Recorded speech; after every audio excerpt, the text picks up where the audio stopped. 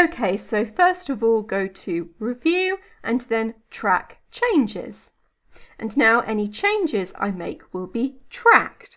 So if I delete a word here, it will turn red and have a line going through it.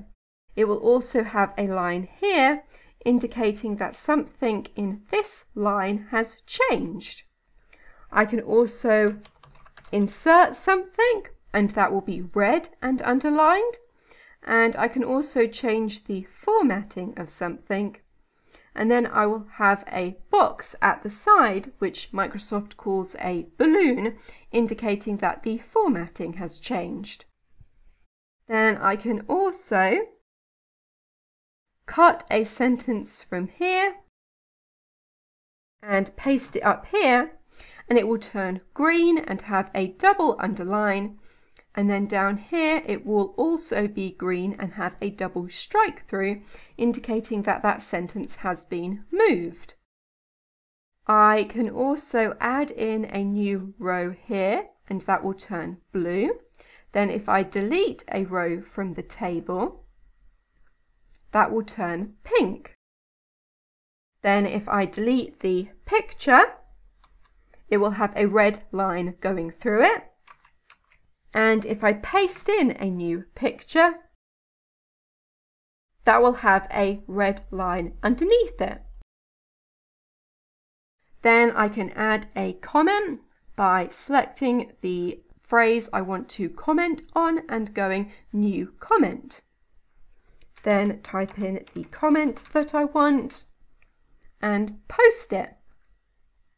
I can also click somewhere inside the text and then right click and add a new comment that way. And then to turn off tracked changes, click here again. Now the idea behind tracked changes is that you can use it to work with other people. So if I go to track changes, I can lock tracking, which means the other people will need a password to turn off tracked changes. I can also go to protect and restrict editing. And this limits how much others can edit and format the document. For example, you can prevent formatting changes, force all changes to be tracked, or allow only commenting. Then if somebody has made changes to a document without using tracked changes, you can compare the document. So you can compare the original document to the revised document, and that will also get you tracked changes. Now in this document, I have changes in 3 different colours, and that's because 3 different people have edited this document. So the blue changes were made by this person, and then the purple changes were made by this person, and the red changes were made by this person. You can also hover over a change to see who made that change and also the time and date when they changed it. Now you can customize the way this looks.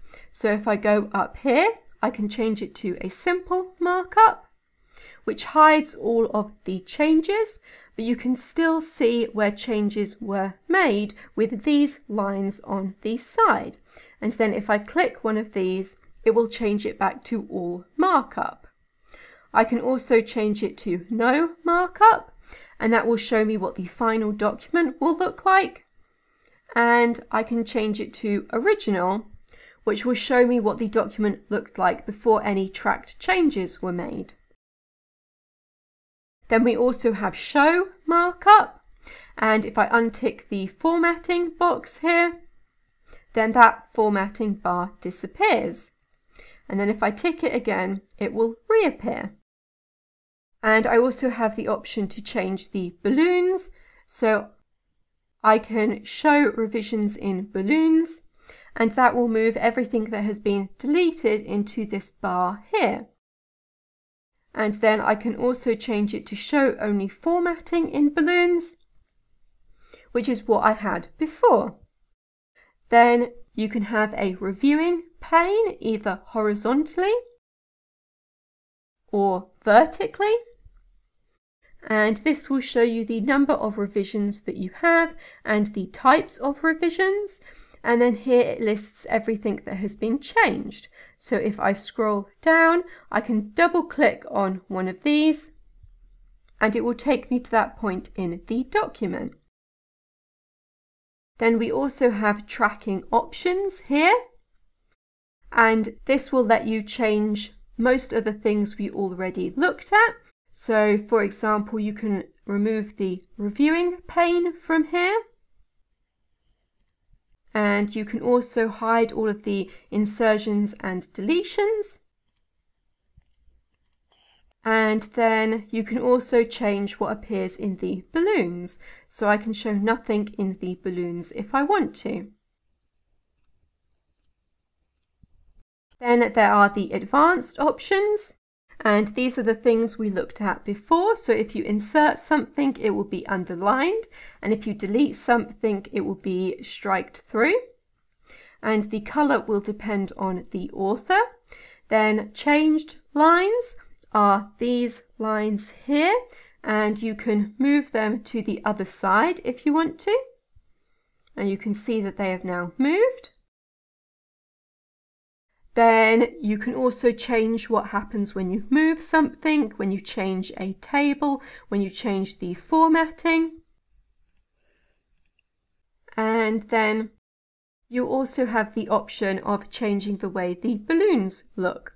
So I can make them thinner if I want, and also move them to the left-hand side, and OK. And now you can see that they have moved. Then we also have the option to change username, and that is my name and my initials. And that is the name that appears whenever I make a change in the document.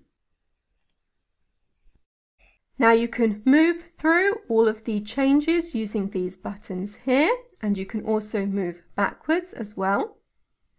Then you can accept a change and move to the next one. You can also accept a change and then stay where you are. And then you can reject a change and move to the next one, or reject a change and stay where you are. And you can also click these buttons to accept or reject a change and then move to the next one. Then you also have the option to accept all changes, or accept all changes and stop tracking. And you also have the option to reject all changes, or reject all changes and stop tracking. Then if we have a look at the comments, you can see at the moment they are lined up with the text. But if I choose show comments, then they are moved into their own bar at the side, and I can scroll through them. Then if I double click on one of these comments, it will move me to that point in the text. And if I scroll back up again, I can then click on one of the speech bubbles, and that will move me to that comment in the comments bar. And then I can click on this again to change it back. Now I can also reply to a comment. I can also edit a comment. And then I can delete a comment. I can also delete the whole thread. And then I can resolve the thread. That makes the comment disappear. But if I go back to show comments, then you can see it is still here, and I have the option to reopen it if I want to. And then it will reappear. I can also use these buttons to move to the next comment or the previous comment, and I can delete a comment as well. And there is also the option to delete all comments in the document. Okay, so in this video I have shown you how to use tracked changes and comments in Microsoft Word, and that is everything.